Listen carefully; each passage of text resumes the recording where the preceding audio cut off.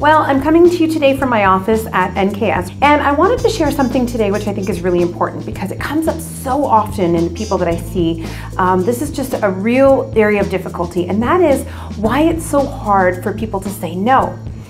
If you think about it, it's really interesting because a 2-year-old can say no. In fact, they'll say no to anybody and everybody, and they have no problem doing it. They say it with total confidence. Yet adults struggle, or a lot of adults anyway, struggle with saying no to people on a daily basis. So what happens is when they really want to say no to something, they end up saying yes, and whether it's to help someone move, or whether it's to work overtime, or to meet someone when they don't really feel like it, and then they end up feeling really resentful for it because they said yes to something, but what they really wanted to say was no. So in this video, I'm going to talk about why it's so hard to say no, but also why it is so important to say no. So let's start with that. There's a reason 2-year-olds can say no so easily, and that's because it's completely normal, healthy part of our development to say no to people. Because what we're doing when we say no is establishing limits and boundaries. And every single relationship that we have, every healthy one, needs a set of boundaries in order for it to actually be a relationship of quality. And let me define what boundaries are. Boundaries don't mean that you say no to everything or that you don't exercise compassion and caring and consideration. But boundaries are there so that you can teach people how to treat you. And what I mean by that is setting healthy boundaries by saying no to the things we genuinely don't believe to be in our self-interest or that we don't want to do is very important for not only taking care of ourselves and showing other people that we value ourselves, but making sure that we convey the limits of our boundaries to those people around us, spouses, friends, coworkers, what have you. They all need to understand this because what you're doing when you establish limits and boundaries by saying no is you're letting people know what kind of treatment you will accept and what kind of treatment you won't accept. You're also letting them know what kinds of things you are acceptable to you and what the kinds of things aren't acceptable to you.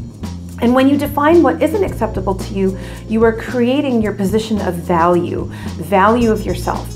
Now, unfortunately, the reason that so many adults struggle to say no is because what happens from the early ages to adulthood is we are taught and trained or socialized to say yes. Saying yes equals being nice, equals being good.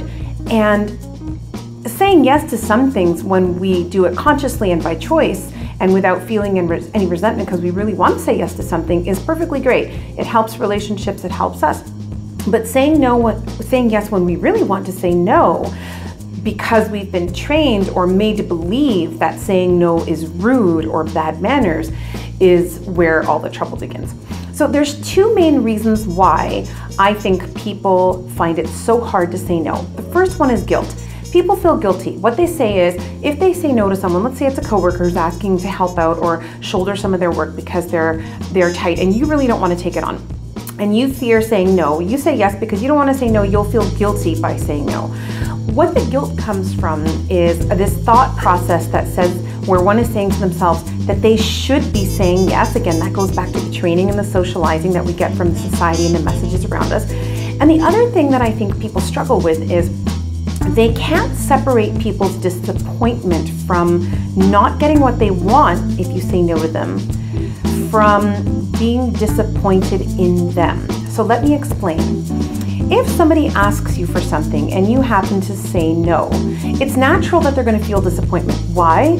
Because when human beings want something, and this is true for all of us, if we want something in life and we don't get it, the natural inclination, we're just psychologically going to feel disappointed. It's being human. But just because you're disappointed that you didn't get what you wanted doesn't necessarily mean that the person is disappointed in you. And that's where people trip up. So people just assume responsibility for the disappointment and think to themselves, well, if I say no, they're going to be disappointed in me.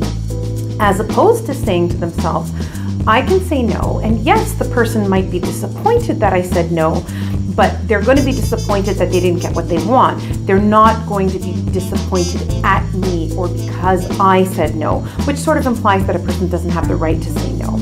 Now, the second reason that I think people have trouble saying no is because they feel that they won't be liked by other people. Now, this is a reality because most of the time I think people understand that if they make a request of someone, it's possible that someone will say no to them. Sometimes somebody may actually be disappointed in you. And that is kind of sucky, but it does happen.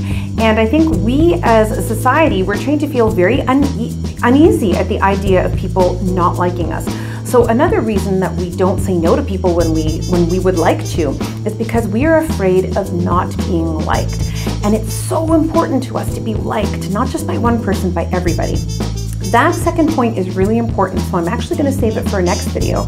And I just hope that this will start you thinking with this video. Start thinking about, how often you say yes to people when what you really want to say is no, and what's going on in your mind which causes you to feel a certain way because you say yes instead of no. Okay, so chew on that for a while. I'll be back with the next video, in which I'm going to talk about why it's so important to us for people to like us and why we struggle so much at the idea of people not liking us. That'll cause us to do things that we don't want to do. I'm Natasha. Thanks so much for watching, and I'll see you soon. Bye.